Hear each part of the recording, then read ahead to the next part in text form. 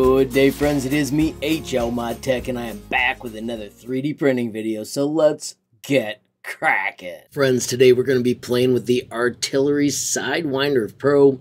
Real quickly, if we visit their website, you'll note it has a new updated look.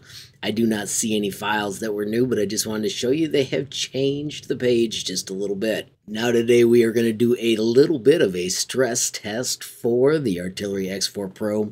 I'm going to show you a file. I will search for it here. It is a articulated slug. As you can see, typing slug gets you a lot of options.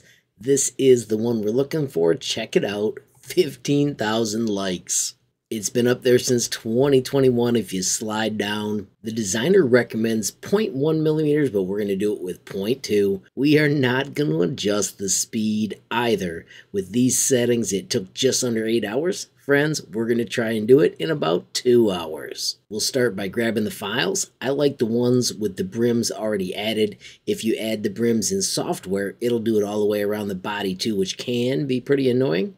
Friends, all you do is hit download to bring it to your computer. I already have that step out of the way, so let's just click plus. In the search box, I'm going to type slug. And there is the slug with brims. Now, there are a ton of comments about users not having success. They talk about scaling it up so that the gaps are larger. We're going to simply just go with what we've got. It's going to be 0.2, 0.25, 4 perimeters, 5 solid layers, 3 on the bottom, aligned.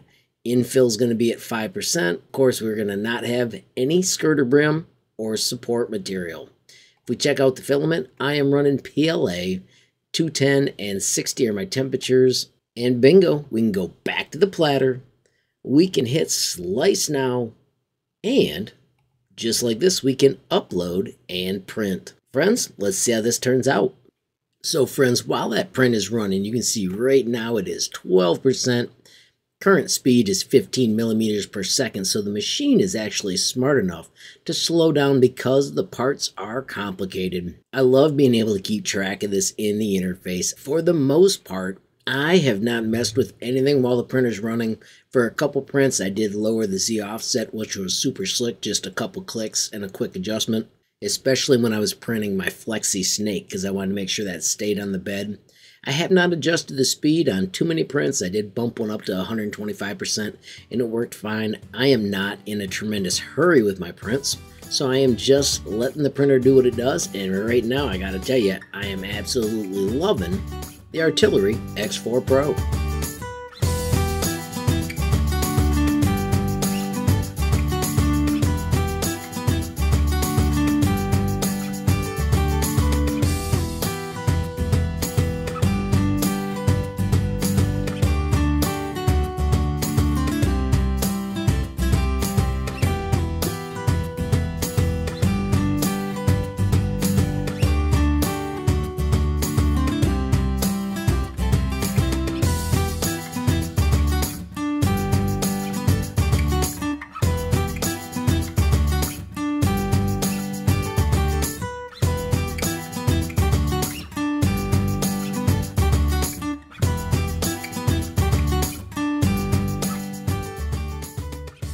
And check it out, we're at 1 hour and 48, and it's almost 100% done. And there you can see it on the screen.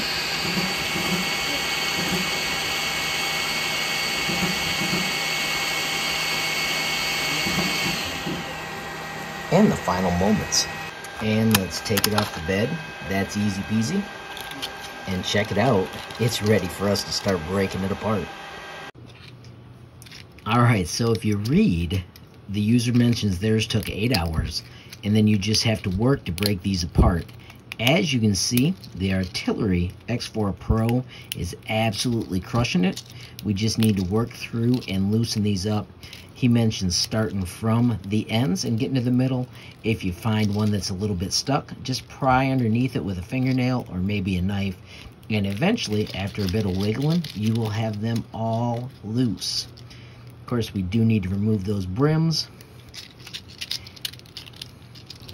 Here you can see mine is already almost all the way loose. There's a couple back here. Notice you can just pry underneath and boom, work your way around and free those up just like that.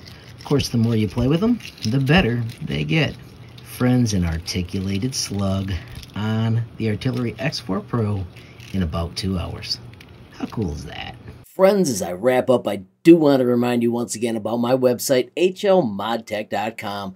Of course, I've got a tab about Tinkercad with tons of awesome tutorials. You'll also find the awesome 3D printer page with information about all the printers that I've worked with.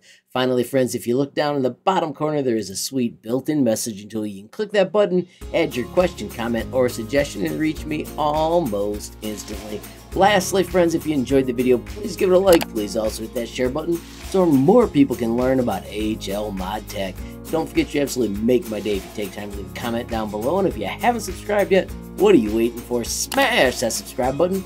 And last but not least, hit that notification bell if you want to be the first to know when there's a brand new video from me, HLModTech. Thanks for watching. Have a great day.